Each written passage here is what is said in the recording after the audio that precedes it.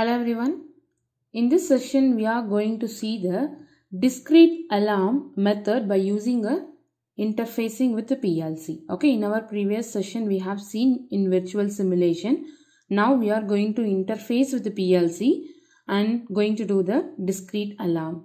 Okay, so for that I'm going to get help from three tags. One is our alarm which we are getting from PLC, and this start and stop. Fine. This is I0.6, I0.7 and this is Q0.1. The same thing I have connected in our PLC program. Got it? So this is we have already seen. And now for discrete we need to create an alarm. Right? So what is the alarm means? Whenever we are going to start this start switch, this lamp will be on.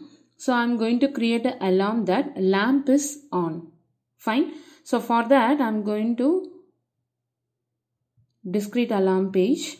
Here I'm creating an alarm like lamp is on. Fine. And number is 1. Class or error, or you can choose anything whatever you want. Let it be as default. And trigger tag. So if you click on trigger tag, we are not getting the tag we created. What is the tag we want? This one, no? Lamp.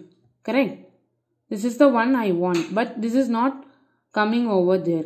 Okay, so what I can do means I can give one memory tag. Okay, so I'll just give lamp from PLC.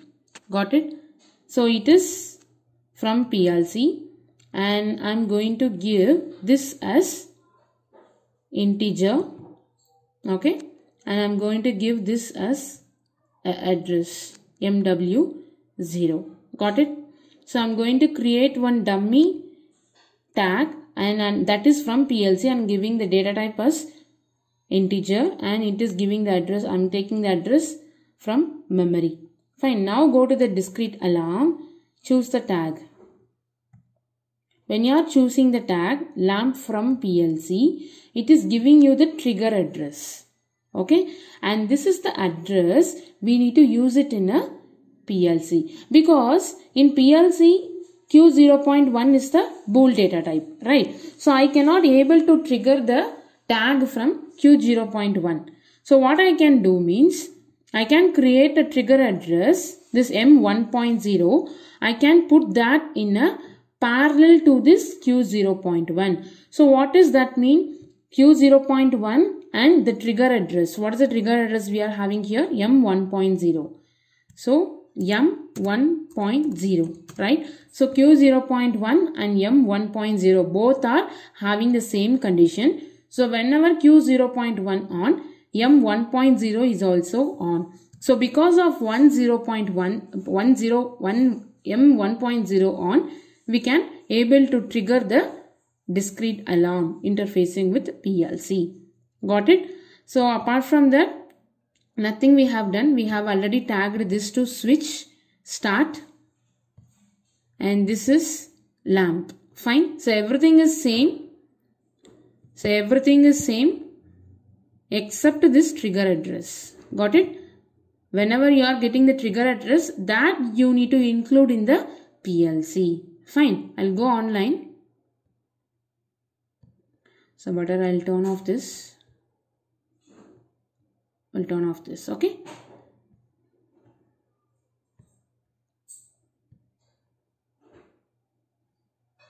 Fine. So we'll go online in SCADA. Fine. Go to alarm page.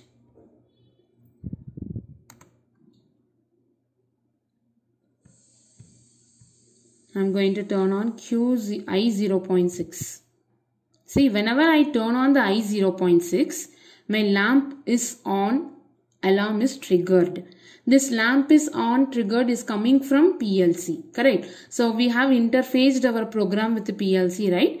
So this is how we need to do the discrete alarm while we are interfaced with the PLC. Got it? Right? So it is exactly same as are virtual simulation, but one different thing is this trigger address. Got it? Shall we do the same thing for some other question? So I'll just go offline and I'm going to create one more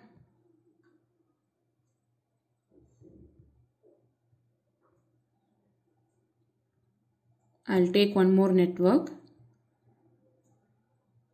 one output, right? So I'm going to give I0.1 here and this is Q0.0. Fine. Got it? So whenever this Q0.0 is on, I want a alarm. So for that, you can create one tag here. Let it be as a motor, okay? Motor from PLC. And this is from PLC. This is same in and this is taking the memory address, right?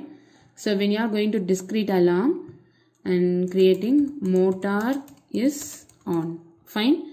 And this is, you are going to choose this one, motor from PLC. Okay, it is giving a new trigger address. See, M3.1, and that is the one you need to use over here. I'm going to put a parallel coil and going to give us M3.1. Right. So let's go online.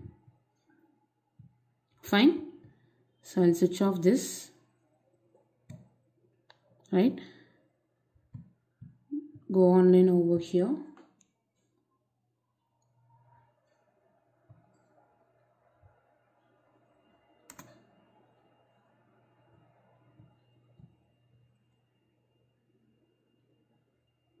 This is lamp is on. Okay. What is the next input we have given here? It is I0.1. Right. So let's turn on I0.1 and check whether motor 1 is on or not. So when you are turning on I0.1, your motor is on, alarm is also triggered. Right. So by using trigger address only, we can able to create a discrete alarm when we are interfaced with PLC. Got it? So without a trigger address, we cannot able to create a discrete alarm. So we'll meet you in the next session.